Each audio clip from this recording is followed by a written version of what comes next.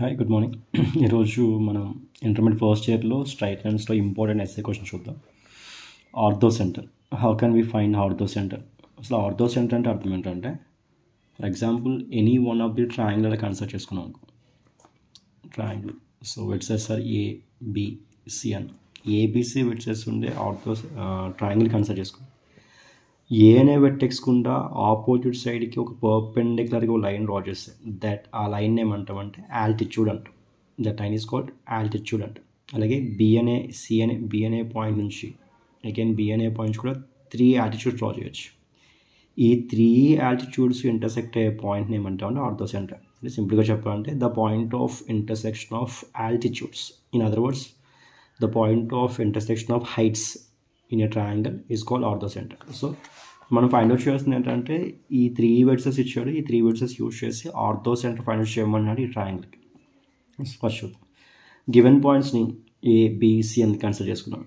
ఏ comma B comma C అనే 3 పాయింట్స్ని consider చేసుకున్నాం. ఇప్పుడు let O of H comma K బిది ఆర్థోసెంటర్ of triangle ABC అని. ఆ ఏబిసి ట్రయాంగిల్కి ఫామ్ అయ్యే ఆర్థోసెంటర్ ఓ అని తీసుకుంటున్నాను. ఓ ఆఫ్ హెచ్ కామకే అని. ఇప్పుడు అబ్జర్వ్ చేయండి. ఫస్ట్ కండిషన్ ఏంటంటే, మనం ఏమన్నాం కండిషన్, ఓఏ ఆల్టిట్యూడ్ అనేది బీసీకి పర్పెండిక్యులర్గా ఉంది. అగైన్ ఓబి ఆల్టిట్యూడ్ అనేది ఏసీకి పర్పెండిక్యులర్గా ఉంది. అదే కండిషన్ యూజ్ చేసిన ఫస్ట్ కేస్ 1 ఏమంటున్నాం అంటే OA bar is perpendicular to BC bar అన్న.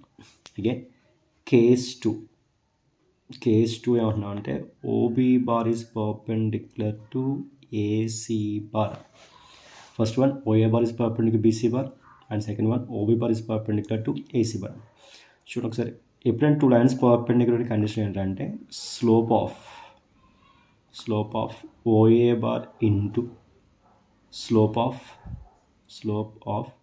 BC bar is equal to -1 అవుతుంది. మనం స్ట్రైట్ లైన్స్లో నేర్చుకుంటాం ఫస్ట్ ఎక్సైజ్ ఆ టైంలో. 2 లైన్స్ పర్పెండిక్యులర్ ఉంటే product of slopes are -1.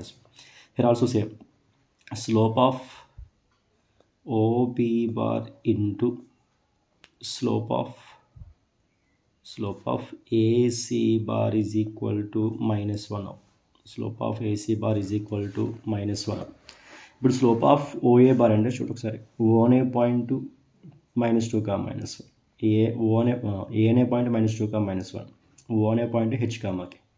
So ఒకదాన్ని x1 y1 and other point x2 y2 అని కన్సిడర్ చేసుకుంటే ఫార్ములా ఏంటి, y2 - y1 by x2 - x1. Slope of a straight line having 2 points, formula y2 - y1 by x2 - x1. So ఆ formula use చేస్తాం. అంటే వస్తుంది వాటి k -(-1) by h -(-2) into again slope of BC bar తీసుకున్నాం అనుకో, ఈ 2 points అంటే 5 -(-1) by 2 - 6 is equal to -1. Simplify చేయండి. k +1 by h +2 into 6 by -4 is equal to -1. Negative cancel, 6 3 times 2 times cancel అవుతుంది, 3/2. సో మల్టిప్లై చేస్తే 3k + 3 by 2 into h, 2h plus 2 into 2 4 is equal to 1 వచ్చి. Again denominator ఉంటాం, right side పంపించేస్తే ఏమవుతుంది వాళ్ళు 3k + 3 is equal to 2h + 4 అవుతుంది. Terms right side పంపిస్తే 2h - 3k +1 is equal to 0 అవుతుంది. దీన్ని ఫస్ట్ ఈక్వేషన్ తీసుకోవాలి.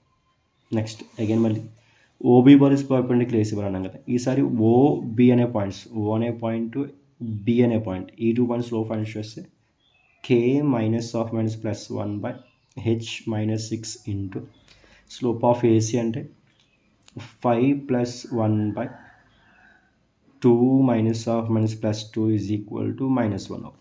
సేమ్ ఫార్ములా యూజ్ చేశాను. ఆ 2 పాయింట్స్లో ఏవైతే OB అన్నాము, ఒకదాని x1 y1 x2 y2, AC అన్నాము, one of the point x1 y1 and other point x2 y2, అలా కన్సిడర్ చేసుకుని ఫార్ములా రిప్రెషన్ అంతే. కొంచెం జాగ్రత్తగా ప్రిపేర్ చూస్తే మీకు అర్థమైపోతుంది. So k +1 by h -6 into 5 + 1 means 6, 2 + 2 means 4 is equal to -1. ఇందులో 3 టైమ్, ఇందులో 2 టైమ్స్ క్యాన్సిల్, 2 టైప్. న్యూమరేటర్ అంటే 3 into k 3k plus 3 into 1 3.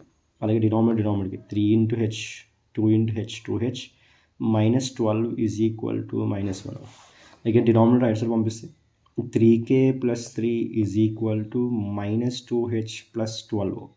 Again 2h plus 3k plus 12 right side వస్తే minus 12 కాబట్టి minus 9 is equal to 0. plus 12 minus 12 plus 3. So ఇది second equation. మీకు ఈ రెండు equations నేను ఫైండ్ అవుట్ చేసిన ఈక్వేషన్ కరెక్టా కదా తెలియాలంటే ఒక చిన్న ట్రిక్ చెప్తున్నాను, ఫాలో అవ్వండి. ఏంటా ట్రిక్ అంటే, మీరు OA bar is perpendicular to అన్నప్పుడు ఏ ఓ పక్కన ఏదైతే కన్సిడర్ చేసుకుంటున్నామో, లేదా ఇక్కడ ఓ పక్కన బి అనే పాయింట్ కన్సిడర్ చేసుకున్నారో ఆ 2 పాయింట్స్ ఈ 2 ఈక్వేషన్ రీప్లేస్ చేస్తే జీరోలు అయిపోవాలి. అంటే ఫర్ ఎగ్జాంపుల్ ఏ అనే పాయింట్ ఏమన్నా -2, -1. సో ఇందులో -2, -1 h, k ప్లస్ రీప్లేస్ చేసి చూడండి వస్తుంది 2 into -2 -3 into -1 plus 1. So -4 plus 3 plus 1 అంటే 4 - 4 ఆన్సర్ 0 అయిపోయింది. అలా 0 అయిపోవాలి. 0 అయితే నువ్వు చేసిన ఈక్వేషన్ కరెక్ట్. అలా ఇక్కడ కూడా అంతే.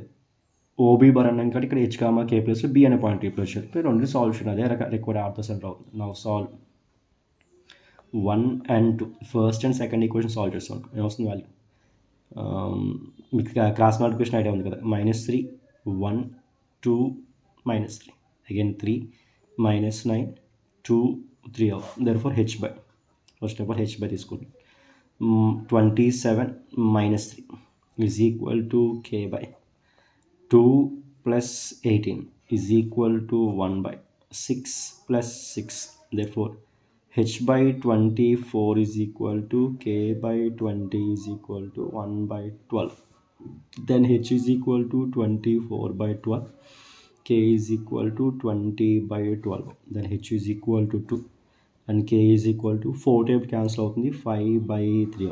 Then O of h comma k required orthocenter O of h comma k is equal to 2, 5 by 3. అదే మనకు కావాల్సిన answer. Very very important SA question in first year intermediate.